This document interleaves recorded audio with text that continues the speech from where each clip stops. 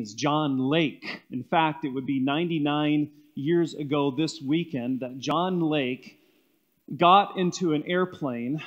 The year was 1920. He was looking for an island that he could establish a leper colony. In fact, it was on June 18th, 1920, when he was surveying the islands in the South China Sea. South China had become a home, or at least that area of South China had become a home for over 1 million lepers. Contracting leprosy in that culture meant immediate, becoming an immediate social outcast or social death. And it was a slow, grueling physical death. Leprosy would cause horrible disfigurement. Hands and feet would go missing, or the leprosy would attack the eyes or the ears or the lips or the nose or the hands. Horribly distorted. And for 10 years prior to this airplane ride, Lake ministered amongst the lepers there in South China. And he primarily would bring them food or clothing. He would bring them the Bible. And as he began to develop relationships with those lepers, they began to ask him, as he began to talk to them about his burden, about finding a place where he could provide a home, a place where they could call their own. And so they begged him to find a place that provided water, where there was by the water, so they could fish and they could farm. That's why he was in this airplane. A Chinese friend had recommended that he look for a nearby island. And in Lake's biography, he writes this, quote, "Like a jewel rising from the sea was the island of Tai Cam." There was only one problem, though, with that island. It was just a few miles offshore, but it also had become the base for the local pirates.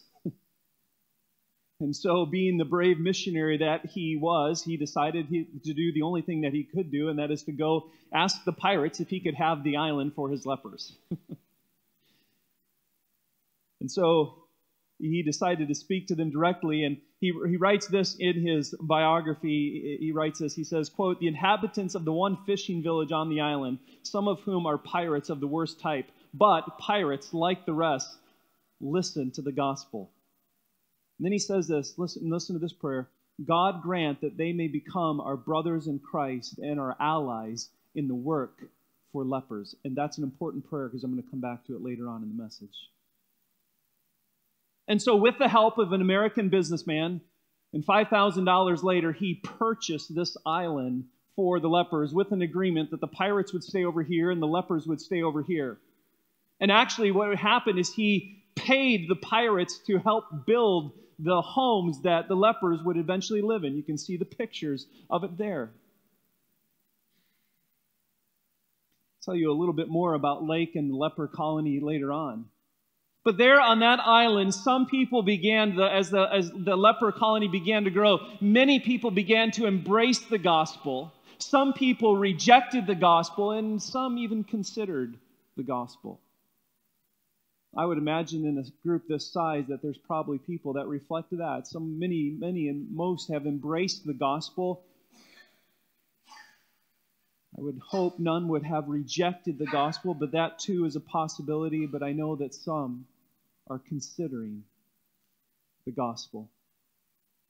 And that's exactly what's happening in Luke chapter 10 for us this morning. Is Jesus is telling us the various responses to the Christian gospel. That there are some people who embrace the gospel, there are others who reject the gospel, and there are some who are even kind of considering what the gospel is, or what the components of the gospel.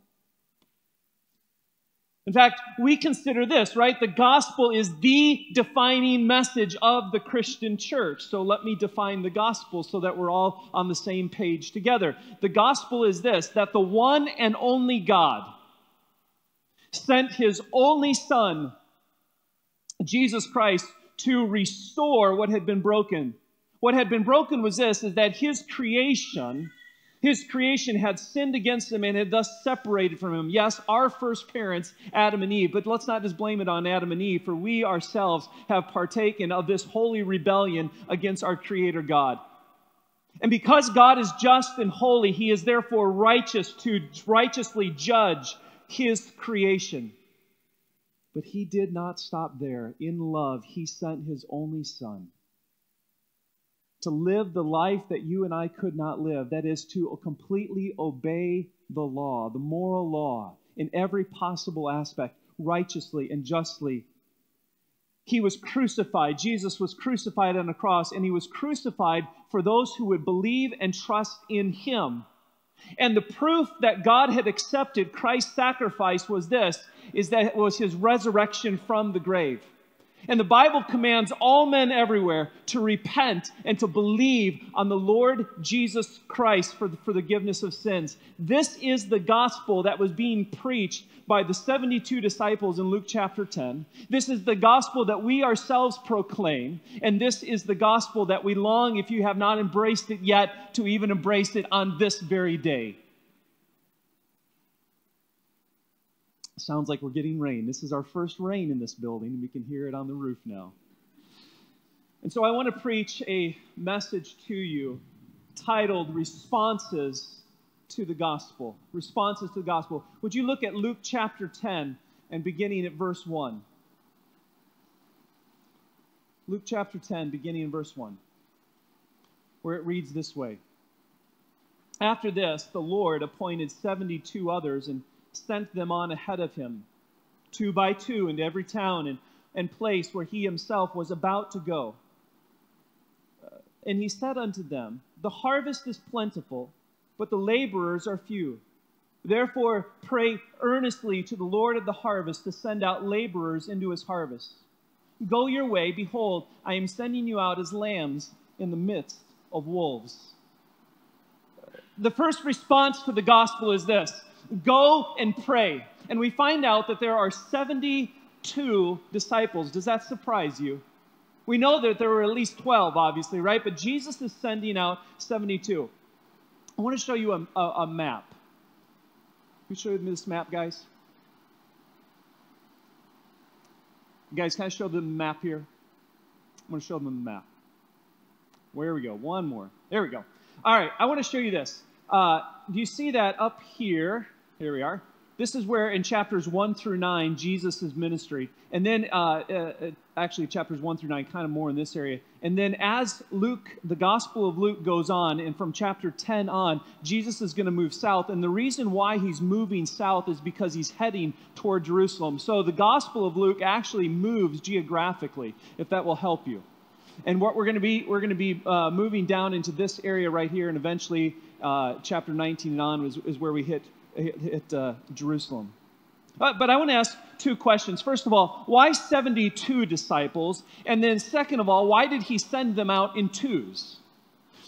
Bible scholars are in complete agreement on this, that the reason why Jesus sent out 72 was to reflect Genesis chapter 10, because in Genesis chapter 10, 70 nations are mentioned there, 70 nations. So Jesus is teaching his disciples this, that the gospel is not tribal, the gospel is not regional, the gospel is not national, the gospel of Jesus Christ is global.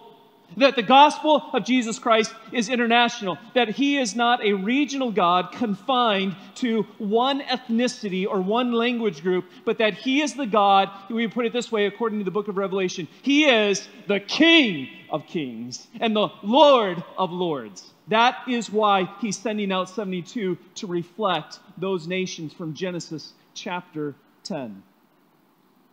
Then the question comes up is, why did he send these disciples out in twos?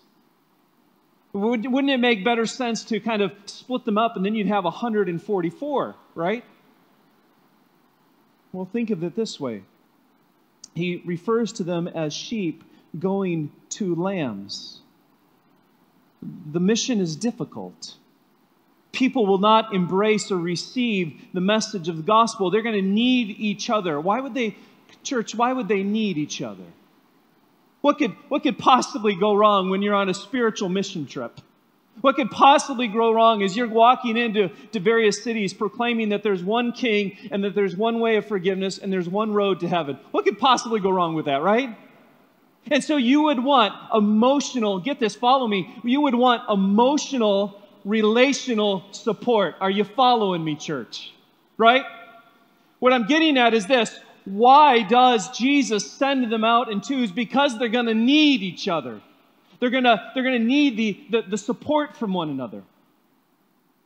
Christian, do you follow the application here?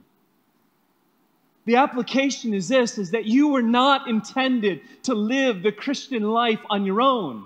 That you were intended to do life together. So when Ramon comes up and when David comes up, we're not just adding them to a list somewhere so that we can kind of report to some headquarters somewhere that we added this number of names to our membership roll in the year 2019. 1,000 times no. By adding those two brothers to the membership roll of Grace Life, what we are saying is this: we are committing ourselves to you. You are committing yourselves to us. And together, by the grace of God, we are going to lock arms and hold one another accountable and march to the kingdom of God together. That is why Christ sent them out in two, and that's why you and I need one another. So the first response to the gospel is this: pray and to go. I want you to look at verse 2 one more time, where it reads this way. Jesus said to them, we could recall this Jesus' prayer request, the harvest is plentiful, but the laborers are few. Therefore pray earnestly to the Lord of the harvest to send out laborers into his harvest. I want you to note 3 facts about Jesus' harvest. Number 1, the first thing I see about it is this: it's plentiful. There's a lot of it. Number 2, we see that who is the Lord of the harvest? This is Christ's harvest. It is, he refers to, it's his. And what is the third thing about this harvest that we are to pray for? We are to pray for what? For laborers to go into this harvest field. So when James prayed for us this morning, and he prayed that God, the Spirit of God, would raise people up from this congregation, he was praying in accordance with Luke chapter 10, verse 2. So just so that we're all on the same page here, right? We understand that we're not playing church around here. We ain't playing that. We're not playing that game. We're serious that what we want to do is we want to see people go into the harvest field for the gospel of the kingdom to be proclaimed, for people to believe on the Lord Jesus Christ. Like, that's what we believe. That's what we pray for. That's what I would urge you, even as your pastor, to raise your children towards. Not necessarily that they would go maybe into a full-time capacity preaching and like this, but however God would direct their lives. So if God places them in a business field, that they would be a Christian first in that business field. That if God places them in education, that they would be a Christian first in education. If God places them as an engineer, that they would be a Christian first as an engineer. Whatever God would have them do, that they would, you see that as the platform for the gospel of Jesus Christ. And Jesus says, as they are going, what are they supposed to be doing? They're supposed to be praying. Jesus says we're to pray for more laborers because the harvest is plentiful. Now, I have to admit, it doesn't feel that way, does it, at all times? It doesn't feel like the harvest is plentiful. We get a lot of no's before we get any yeses. There's Warren Wiersbe. Warren Wiersbe just recently passed away, but if you ever see a book by the name of Warren Wiersbe, you get it. It's worth reading. Wiersbe wrote this: It is laborers, not spectators, who pray for more laborers. I continue with this quote. Too many Christians are praying for somebody else to do a job that they themselves are unwilling to do themselves. Christian, do you understand that you are God's answer to his own prayer request? That while we pray for missionaries and laborers to go into the harvest field, I want to say this right now, and I don't know who, I'm not clairvoyant, but I'm looking at future missionaries and future pastors right here, right now. Like right now. Not the kids' church out there, like I'm looking at you, and I don't know who. And God's call for laborers is not from the big church 5 miles down the road. No, God's call for laborers is from within Grace Life Church. In fact, one of the greatest myths in the Christian church is that somehow calling is the sacred experience for a special few, a select few. Oh no, church. The Great Commission to go and the Great Commandment to love is for all of God's people. And so whether you find yourself this week hitting the Beltway and going to the north side of town, or hitting 99 and going south, or hitting 290 till you hit 45 and going whichever direction, I say to you this, that is your calling this week, and that is your mission field. The apartment you live in, the home you live in, that is your mission field. The Great Commission to go and the Great Commandment to love are not confined to a specific, specially called. For God has called each of us in a role in every place to give the gospel and to make disciples of all peoples everywhere. It's to go and to pray. Here's the second response. It's found in verse 10. Look at Luke chapter 10, verse 10. Jesus says, whenever you enter a town and they do not receive you, go into its streets and say, even the dust of your town that clings to our feet, we wipe off against you. Nevertheless, know this, that the kingdom of God has come near. I tell you, it will be more bearable on that day for Sodom than for that town. Woe to you, Chorazin! Woe to you, Bethsaida!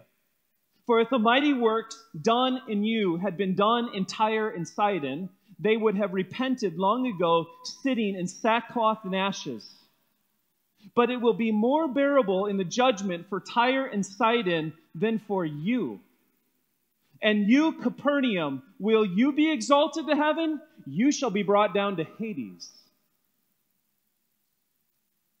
This is not the tender, meek, and mild Jesus that we see about or hear about, is it? What is the second response to the gospel? Even though that the harvest is plentiful, the second response is just this, is people who hear and reject. Jesus continues, this has been a theme all throughout the Gospel of Luke. He continues this motif of hearing and heeding, of observing and obeying, of listening and learning.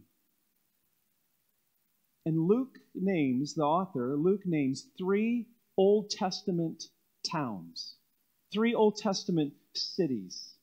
He names Sodom, which most of us in here would be aware of, right? From Genesis 19, where God rains down fire and brimstone. He names Tyre and Sidon, and that's found in Isaiah 23 and I believe Isaiah 36 as well. And he says to them that if the same works had been done in them that had been done in the various cities that he had ministered in, they would have repented in sackcloth and ashes. Like, let me show you these 3 cities that he's calling out. Do we have it here? You see on the north side of Galilee over here, so Jesus is from Nazareth, and this is his, Luke 1 through 9, his ministry is primarily in this area up here, and there's Chorazin up there. There's Capernaum, which would have been Peter's hometown, if I recall correctly, and there's Bethsaida there. And Jesus is saying if the works that he had done here had been done in Tyre and Sidon or in Sodom, that those 3 towns would have repented in sackcloth and ashes. Jesus is teaching us this, that there is a stricter judgment for those who have heard and been exposed to his ministry. So don't think this way. Don't think this way. That there's a stricter judgment for Vegas than there is for Houston. No, it's actually the opposite. There's not a stricter judgment for Hollywood than there is for Houston. There's actually a stricter judgment for Houston, is what he's saying, because of the prevalence of gospel ministry. We could even put it this way, right? We could say it this way, that if the works that were done in Houston had been done in Baghdad or Tehran, or name your whatever city, Jesus is saying to those of us who have grown up and been under the exposure of the Christian gospel that if we do not respond, that it's actually more tolerable for those who have not had as much exposure to the Christian gospel as it is to those who have had exposure to the Christian gospel. This is serious information. This is serious, that there's a stricter judgment for those who have heard and reject. Now, some preachers that you may hear or see will from time to time will say, I don't like to talk about God's judgment. When Jesus has just said to these cities, woe to you, 3 different times. And I just say this to you, Grace Life. Pastors or Christian leaders who refuse to talk about God's judgment, those are not good Christian leaders. Right? Jesus pronounces a woe. And those who will not speak honestly about a person's impending doom are doing no good to the person's soul. A Christian pastor, when a preacher says, woe to those of you who are abandoning your spouse or abandoning your children, woe to those of you who prioritize your job above Jesus, woe to you who prioritize your love of sports above Christ and worship, woe to you for shacking up. When a Christian pastor says that to you, that's actually a good thing, not a bad thing.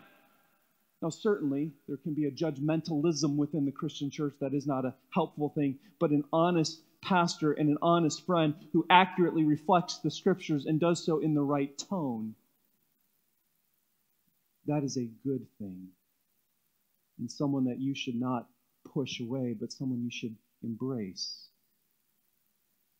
When you look at verse 16 of Luke 10, Jesus says this, the one who hears you, Christian, hears me.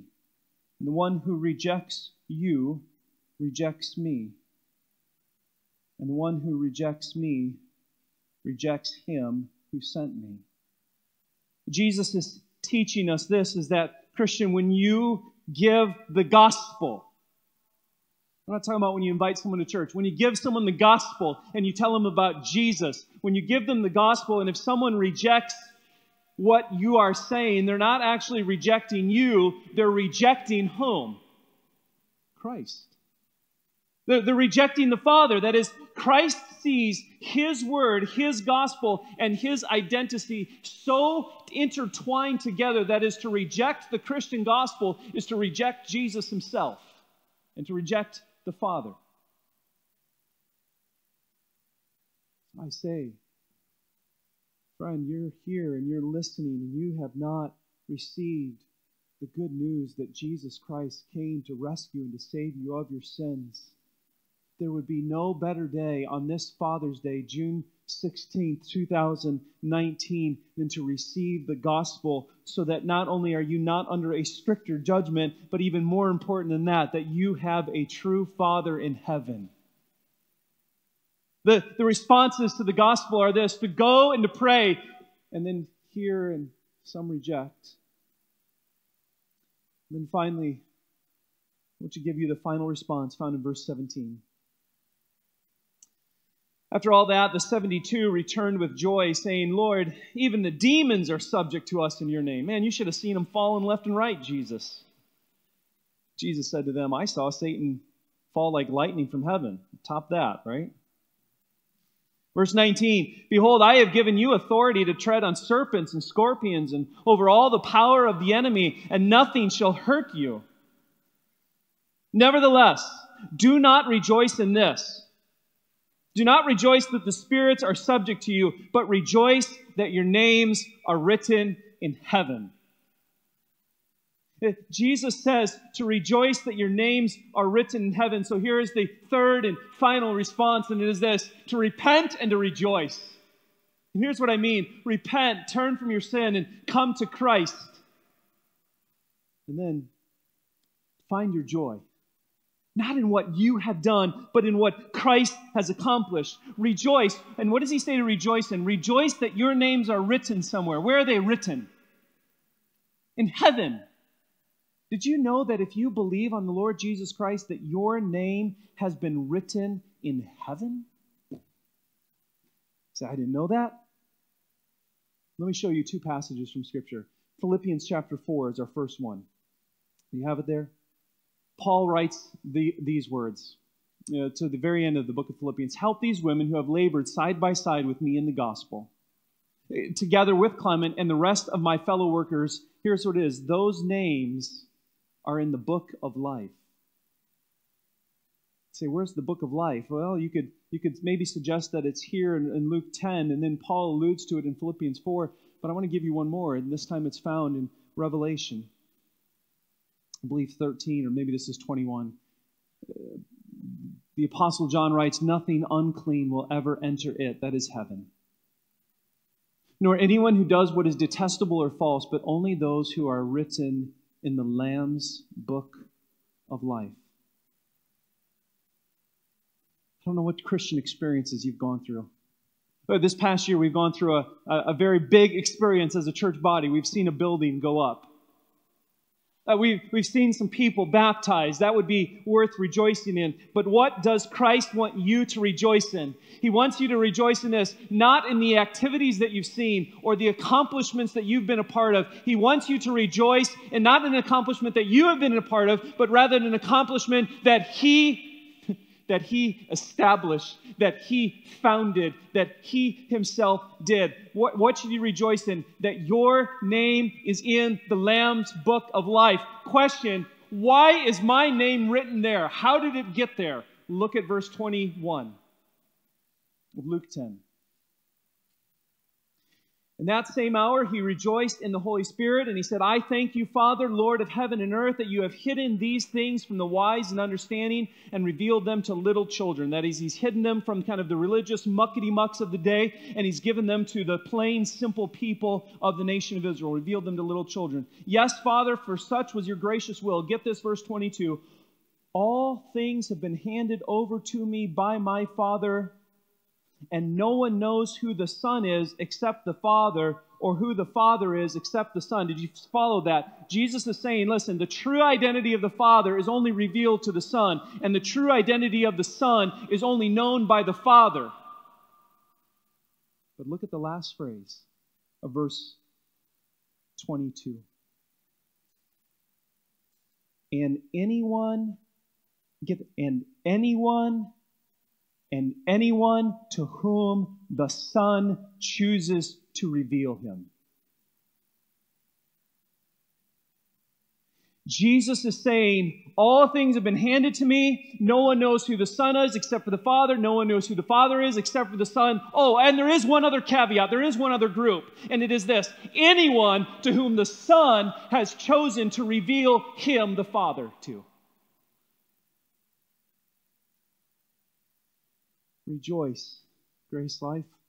Christian, maybe if I put it that way, rejoice, Christian, because your salvation is not based upon your education. Your salvation is not based upon your intuition. Your salvation is based upon sovereign, divine revelation.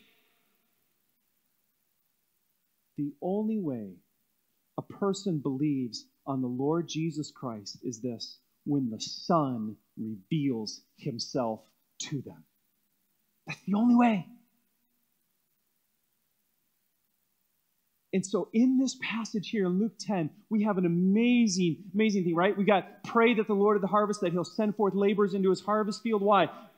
Because there's plentiful, right? So you have human responsibility. But then in verses 21 through 22, what do you have? You have divine sovereignty. You have human responsibility and divine sovereignty side by side next to each other. I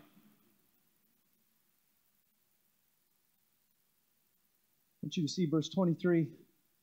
Then, turning to His disciples, He said to them privately, "Blessed are the eyes that see what you see.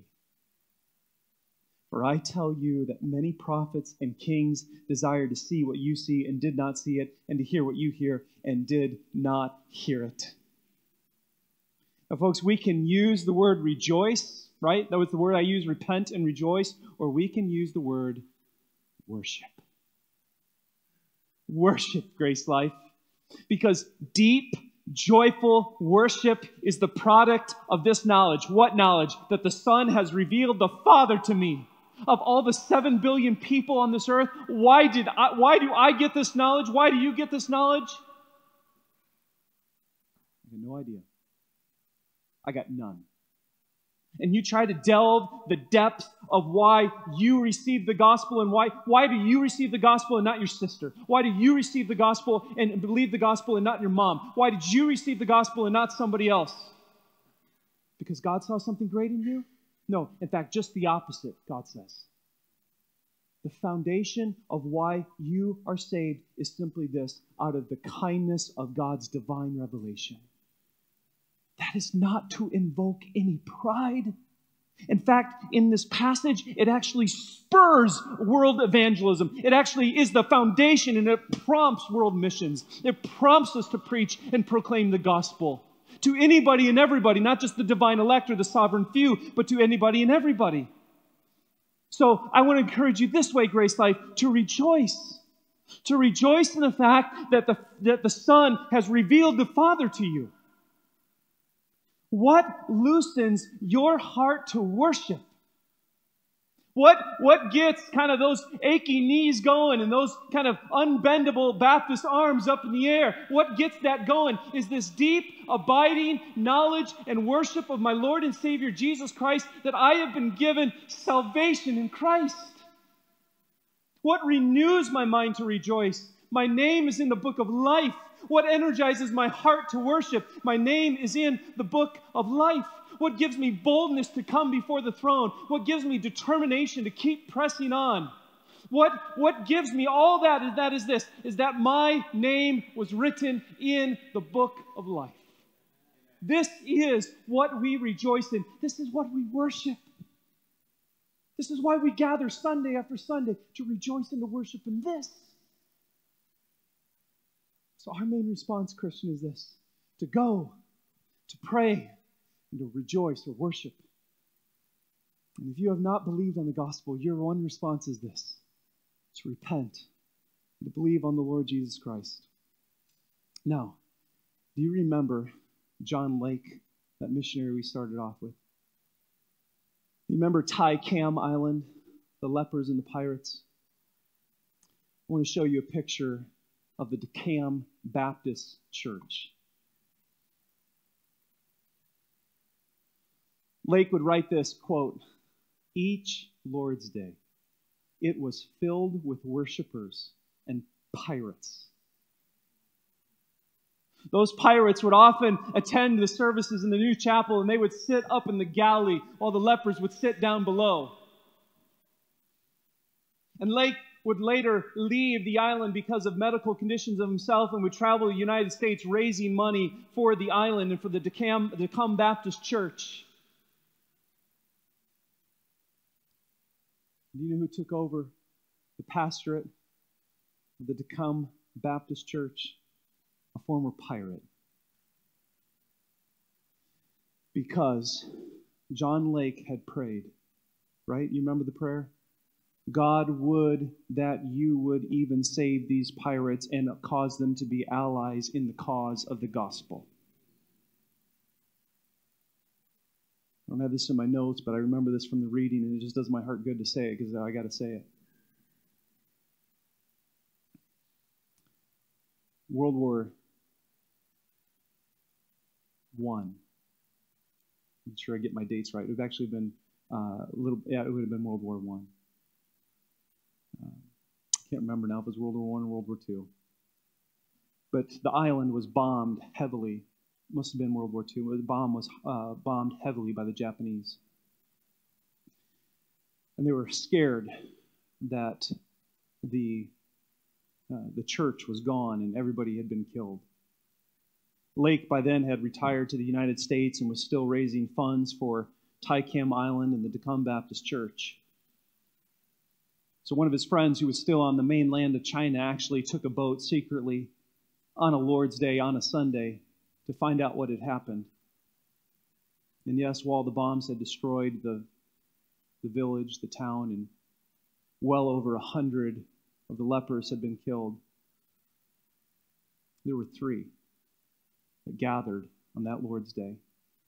And that missionary in China said, as he rowed his boat or it to the island, he could hear 3 voices singing praises to the Lamb.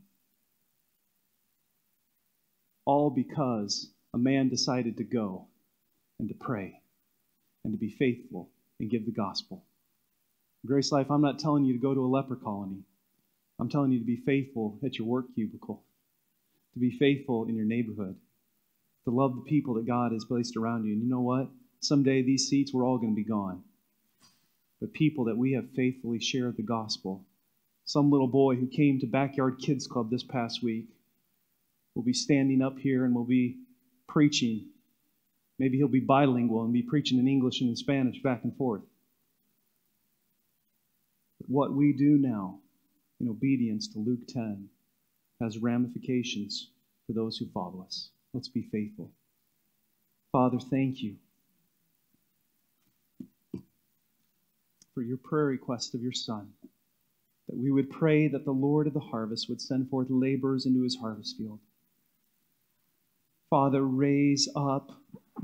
I pray that there would be a holy haunt in this place, that no one could escape the Spirit of God saying, go.